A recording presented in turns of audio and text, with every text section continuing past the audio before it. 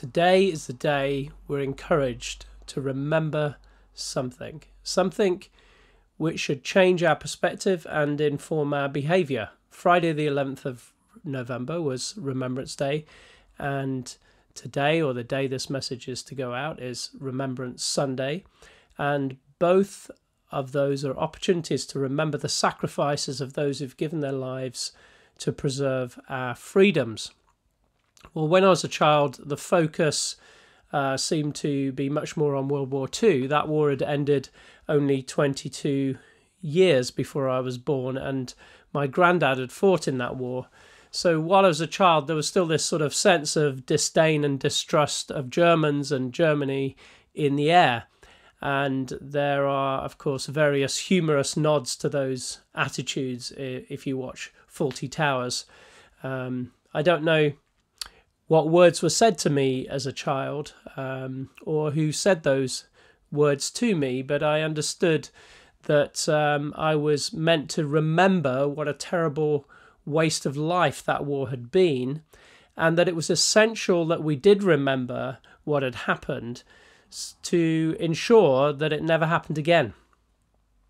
Well, Remembrance Day and Remembrance Sunday have a broader emphasis now, extending to those who've given their lives in various conflicts, armed conflicts around the whole world, and to the supporting personnel, and to those currently involved in and affected by armed conflicts.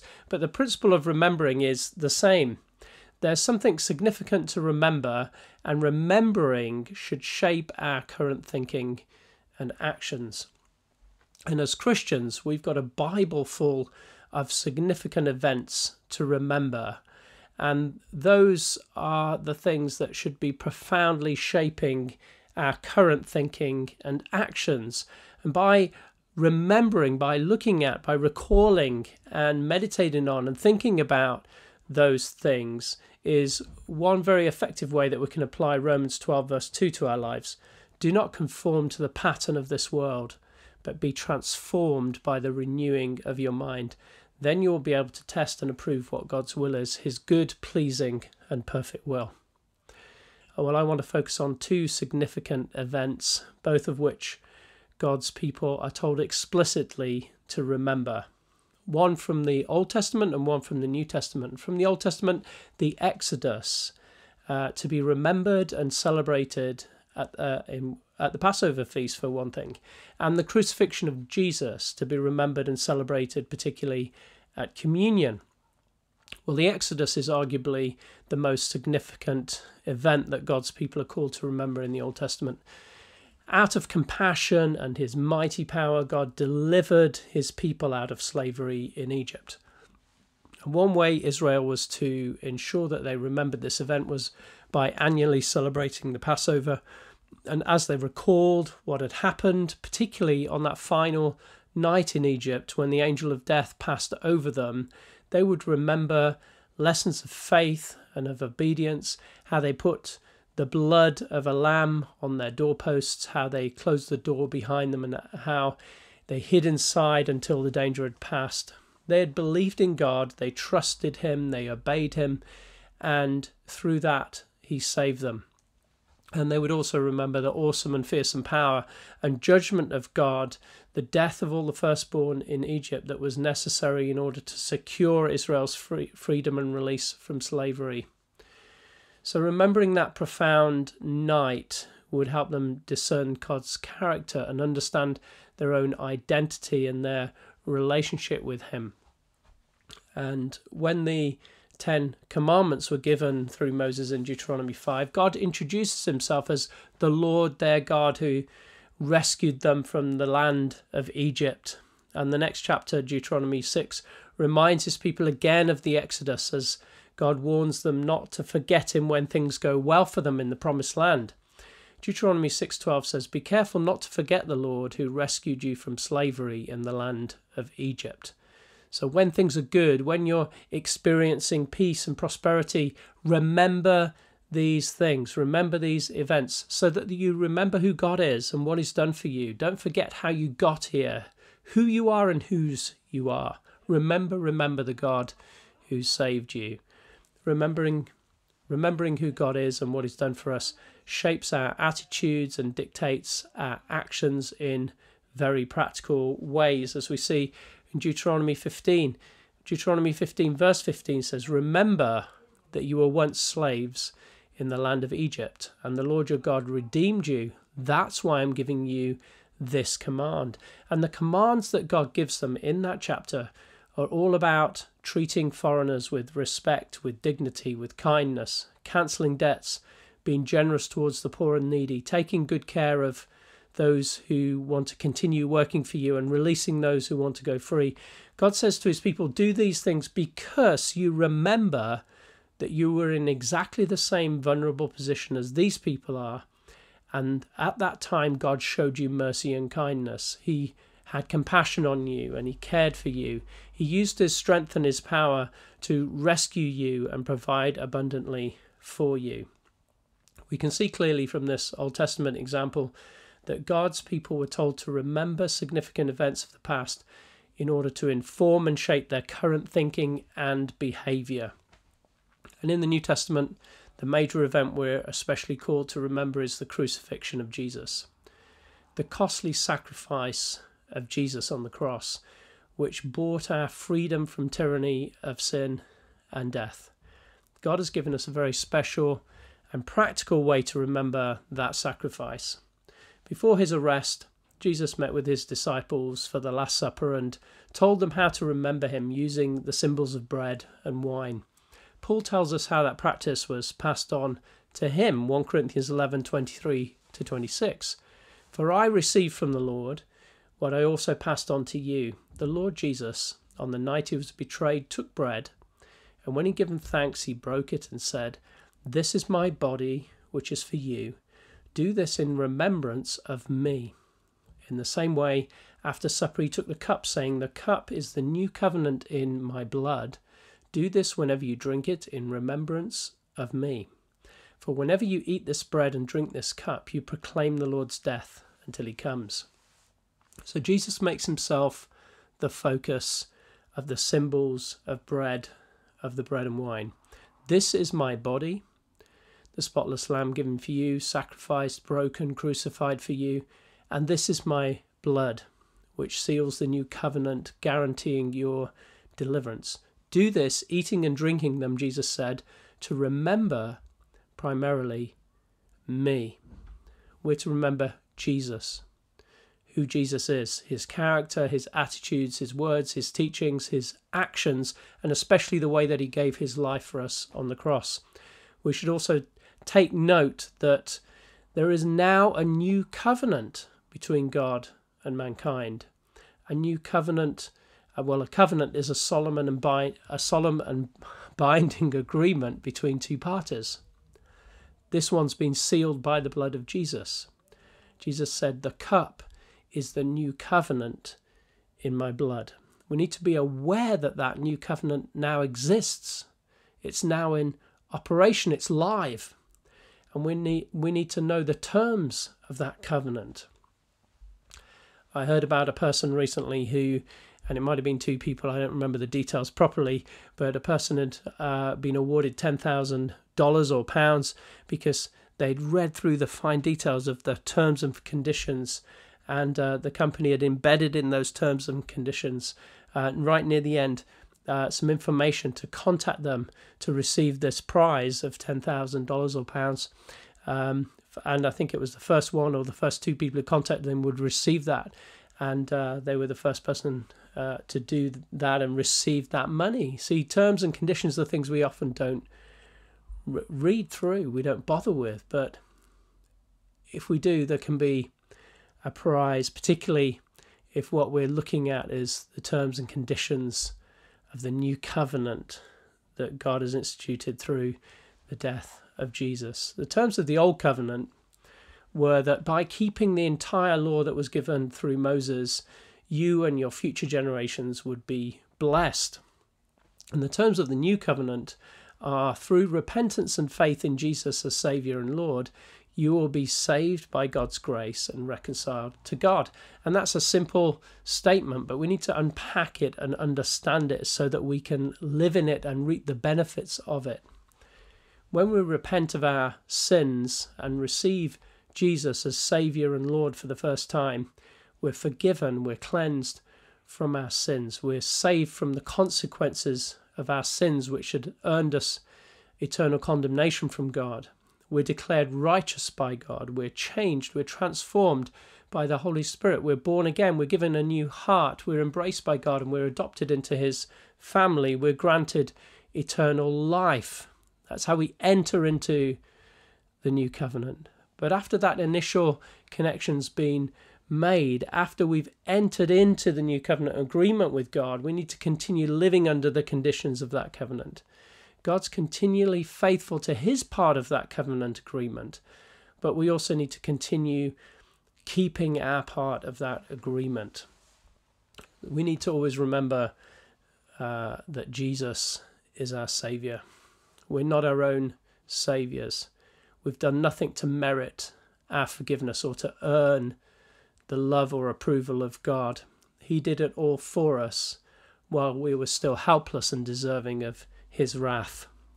And we need to remember that Jesus is still and will always be our Lord. We no longer belong to ourselves. We can't do whatever we want anymore. We now have to submit our wants, our plans, our desires to Jesus and to live for His glory, not for our own selfish advancement. Jesus taught that the whole of the Old Covenant law can be summed up by these statements. Love the Lord your God with all your heart and with all your soul and with all your mind, and love your neighbour as yourself. And in John 13:34-35, Jesus said, "A new command I give you, love one another. As I've loved you, so you must love one another. By this everyone will know that you're my disciples, if you love one another." So if you've remembered that Jesus is your Lord, then you're loving one another. That's how you're going to be known as a disciple or follower of Jesus. If you're a follower, He's your Lord. If you're a disciple, He's your Lord. If He's your Lord, you do what He said. If you're not loving each other, then one of two things must be true. Either you've never been Jesus's disciple, He's not your Lord, or you've forgotten that He's your Lord and you're not following Him right now. John tells us that we can't separate loving God from loving each other. 1 John 4:7-8 and verses 19-21 say this: "Dear friends, let's love one another, for love comes from God. Everyone who loves has been born of God and knows God. Whoever doesn't love does not know God, because God is love. We love because He first loved us. Whoever claims to love God yet hates his brother or sister is a liar. For whoever does not love their brother or sister whom they've seen cannot love God who they have not seen." And He's given us this command: anyone who loves God must also love their brother and sister. The essential aim of both the Old and New Covenants is the same, that we should be reconciled to God and that we should fully love Him and genuinely love each other. Now, just the means of that has changed. Under the Old Covenant, it was to be achieved by living according to the details of the law. All the instructions of the law were ways to demonstrate love for God and demonstrate love for our neighbours. And in the New Covenant, demonstrating love for God and neighbours is achieved when we live by faith and when we live by the Spirit, when we live in fellowship with Jesus and obedience to Him. In that way, we embody what's at the heart of the law. The detailed terms and conditions of the Old Covenant no longer apply to us.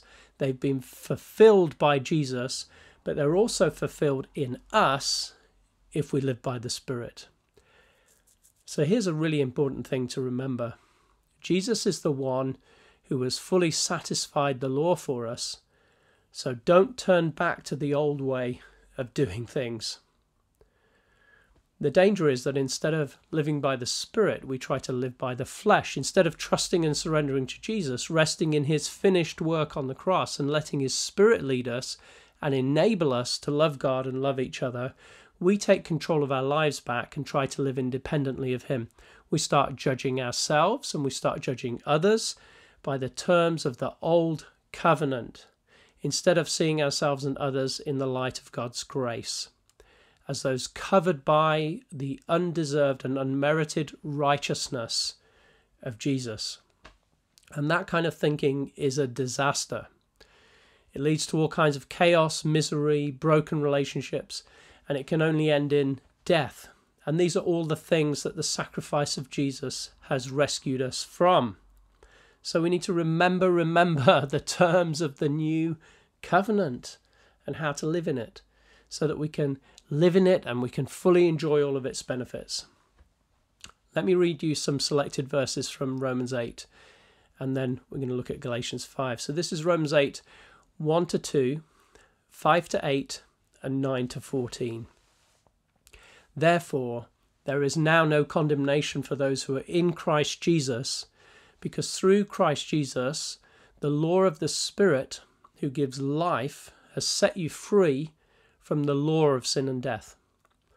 Those who live according to the flesh have their mind set on what the flesh desires, but those who live according to the Spirit have their mind set on what the Spirit desires. The mind governed by the flesh is death, but the mind governed by the Spirit is life and peace. The mind governed by the flesh is hostile to God. It doesn't submit to God's law, nor can it do so. Those who are in the realm of the flesh cannot please God. You, however, are not in the realm of the flesh, but are in the realm of the Spirit, if indeed the Spirit of God lives in you. And if anyone doesn't have the Spirit of Christ, they don't belong to Christ.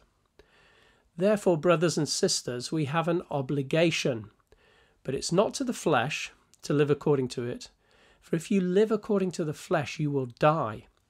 But if you live by the Spirit, you put to death the misdeeds of the body, you will live. For those who are led by the Spirit of God are the children of God. There's some wonderful, powerful encouragements there, but I want you to notice particularly that phrase in verse 12. We have an obligation. We're obliged to do this. That means we have to do it. It's a necessary thing, necessary for a child of God, necessary if we want to live.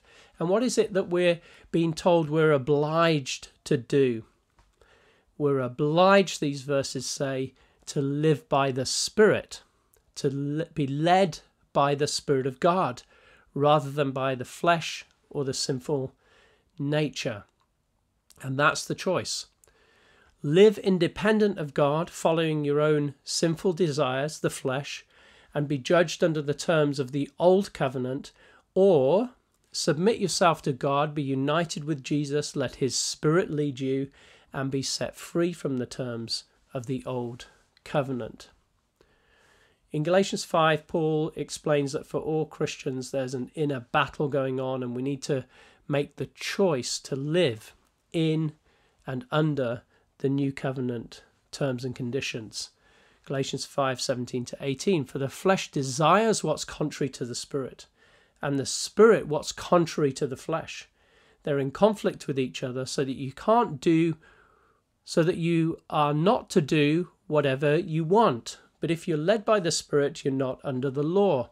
We need to listen carefully to verse 17, because it says exactly the opposite to what our culture would tell us. It says, you can't do whatever you want. Remember the new covenant and how it works. Verse 18, you're not under the law if you're led by the Spirit. That means you're still under the law if you're not led by the Spirit. In other words, if you're doing whatever you want. The terms and conditions, the demands of the law state that those who break the law should be punished, and that punishment is condemnation and death. You only avoid those conditions and come out of the old covenant agreement into the new if you live according to the conditions of the new covenant, which is that you no longer live for yourself.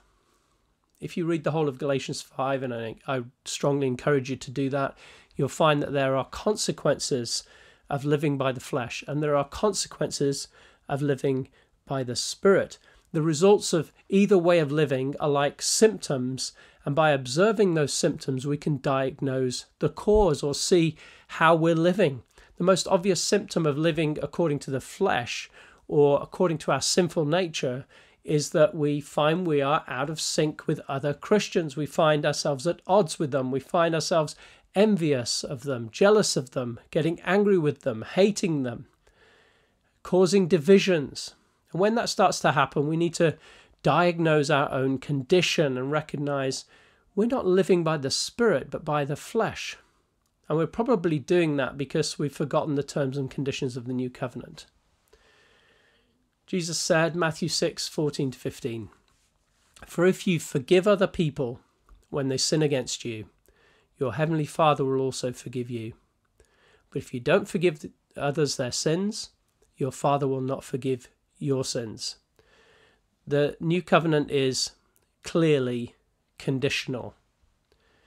Did you see those conditions there? If you forgive others, God will forgive you. If you don't forgive them, God the Father will not forgive you.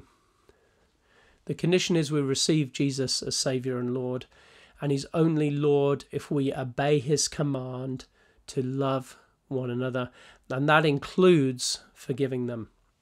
We can't embrace the grace of God if we're not willing to extend that same grace to others. The grace of God is unmerited. You can't earn it, but it's not unconditional. You have to do something to receive it. Before you call me a heretic, let me really explain that principle with an illustration. I want you to imagine a person who's drowning in the ocean.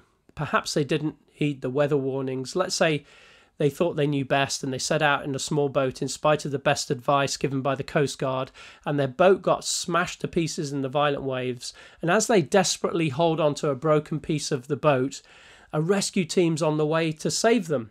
They don't deserve to be rescued by that team. They haven't earned their rescue.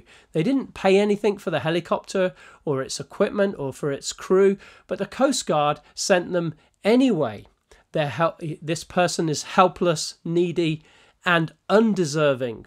But the opportunity for rescue has been made freely available to them anyway. And that's how the unmerited grace of God works. So they can't earn their rescue, but they still need to do something to receive it. When the strop has been lowered from the helicopter on the High Line, they need to place it over their head and under their arms so that they can be lifted out of danger. They need to put their faith, their trust, their confidence in their rescuers. That's how faith, trust, and surrender to our Saviour Jesus works. That's how grace is conditional on our responsiveness. Grace can't be earned, but there's something we have to do to receive it. John puts it like this, 1 John 1, 8-10. If we claim to be without sin, we deceive ourselves and the truth is not in us. If we confess our sins, He's faithful and just and will forgive us our sins and purify us from all unrighteousness. If we claim we've not sinned, we make Him out to be a liar and His word is not in us. That's conditional. We're only forgiven and purified from all unrighteousness if we admit our sins and confess them to God, if we throw ourselves on the mercy and grace of God so that we can receive it. So when we celebrate communion, we recall the rescuing work of Jesus. We remember that we would have died without His intervention, that we would have perished if it wasn't for the mercy and the grace of God. And having embraced that grace, we don't want to go back into the treacherous waters of our own sinfulness ever again.